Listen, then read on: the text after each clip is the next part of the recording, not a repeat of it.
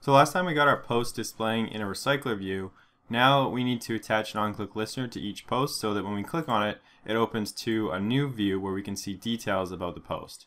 That's what we're going to be working on in this one. So to start off, we need to build the layout for that file. So let's go up into App, into Resources, Layout, and create a new layout resource file. And we're going to call it Fragment View Post.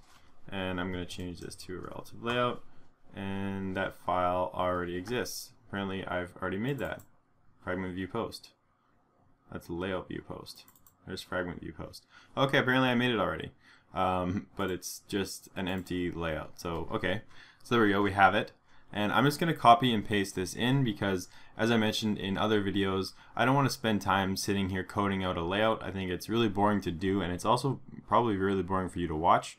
So just get the code on my GitHub, link is in the description as always, and just paste in the layout just like I'm doing. Okay, so there we have our layout. Looks like we need to add, let's see, we need to add this teal on-click red to the button. So the layout's pretty basic. We just have a square image view at the top, and then kind of everything is below that. But we need to get this teal on-click red drawable resource, so go into drawables, and actually I'm just gonna copy paste this in also, so just get this also from my GitHub page. If you watched any of my other videos, we do this quite a bit, building these layout or these drawable resource files. They just have two different states, one when it's pressed and one when it's not pressed, so the color changes basically depending on if the user presses it or if they don't. And there we go, so that error goes away, and there we have our layout. So that is going to be our layout for viewing posts. So we can close that and close that, and let's create a new fragment class. So right click on the main package directory, go to new, and this is going to be called view post fragment. Apparently I already made that too. View post fragment. Oh, I did. Okay, I must have made all these layouts ahead of time. So there we go, we're in our class view post fragment, and now we need to write the code. So when viewing the post, I just kind of want to start by first getting the post information, so going basically from search fragment to view post fragment, and make sure that the data is transferred properly. And so the way we're going to do this is I'm going to pass the post ID, because each post has an ID, when the user clicks on it. So right from the post list adapter, we're going to attach an on-click listener. Remember, we did 2 videos ago right here, and we're going to send the ID of the post into view post fragment. And how we're going to retrieve it is we're going to override the onCreate method, not onCreateView. We're going to override the onCreate method. I don't know why I can't see it. onCreate.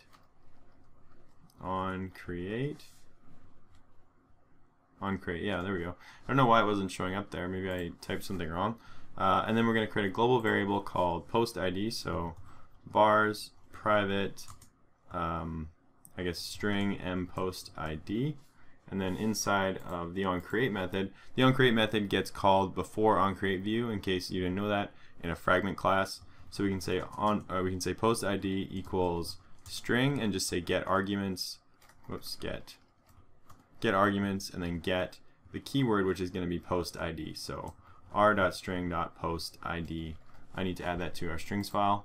Maybe I'll create another section here for intent extras and bundle arguments. And I'll just say this is post ID. I can say arg post ID. And then we'll add that here, so arg post ID. And that will retrieve it from the bundle, and then I can print it out to the log also. So got the post ID, and then just say mpost ID. And so there we go. So that will retrieve the post ID, and then we can use it to get the rest of the information on the post. So let's go into post list adapter and write the required code to send that to view post fragment. Okay, so let's see here. We want to view the post in more detail, and so we go fragment equals fragment, and we can do search activity and we want to reference our support fragment manager. So get support fragment manager, and then we can do find fragment by tag. And this is these are keywords that we can use to find a fragment that was used to set up with a view pager. So we go switcher, no space there, and then r.id.viewPagerContainer to reference our viewPager container, and then plus another colon, and we'll do next line, and then search activity context, and then we can do mViewPager to reference the viewPager that's inside search activity, and then do .getCurrentItem to get the fragment number. So this probably looks kind of confusing, but basically what it's doing is I have to do this because we're gonna have two different situations.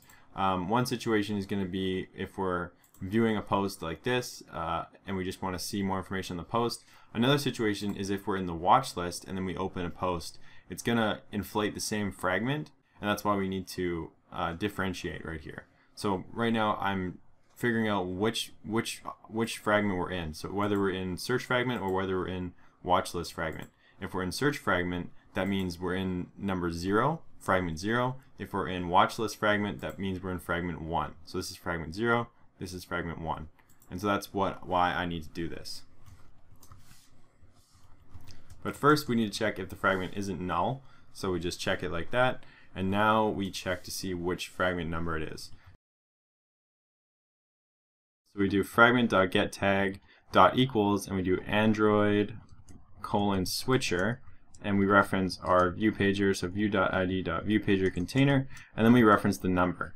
So there's two fragments that we're looking for, and one is going to be the number 2 and one is going to be number 1. So then we can do an else if, whoops, I hit Alt, not Control, and paste that, and then we can do a number 1 right here. So what we're doing is we're looking for fragment number 0, which is the search fragment right here, or fragment number 1, which is watch list fragment, because those are the two situations that we need to handle. And then depending on which situation we have, we would inflate a different fragment. So that's why I'm checking right here. Those are these two conditions. So I guess search fragment, and this would be watch list fragment. I can say aka number 0, aka number 1. Okay, so now inside here we can log it and say switching to that fragment, which is going to be so mContext get string r.string dot view, so fragment view post is the one we're switching to here, and then in the other situation we'll be switching to fragment watch list. That's basically what's happening. Okay, so now what I want to do is I want to execute a method inside search fragment that's going to inflate another fragment on top of the current one. So that's what's happening. So that probably sounded confusing. I'll explain it. Make sure I have the test application open here. So what's happening when you actually click on one of these posts is another container is being inflated on top of the one that's behind it. We're not actually switching out the fragments. I'm inflating a whole new one on top of it. So that's what we need to do. If we look at which layout is it? Search fragment. So fragment search. Down at the bottom here we have this frame layout, and its currently visibility is set to gone. That's the one that we're going to be inflating. So if we look into search fragment, we can actually create that widget.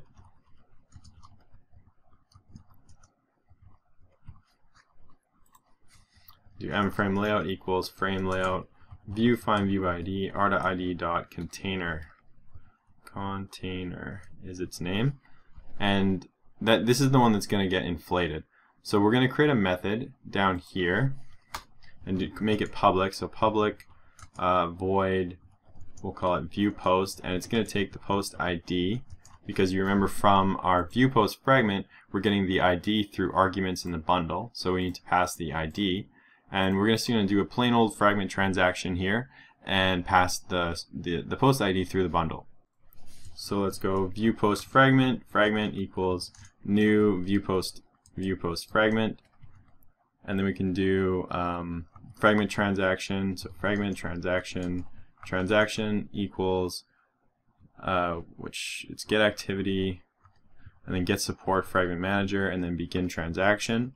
and then we create the bundle. So bundle args equals new bundle, and then we want to attach the arguments to the bundle. In this case, that's the post ID.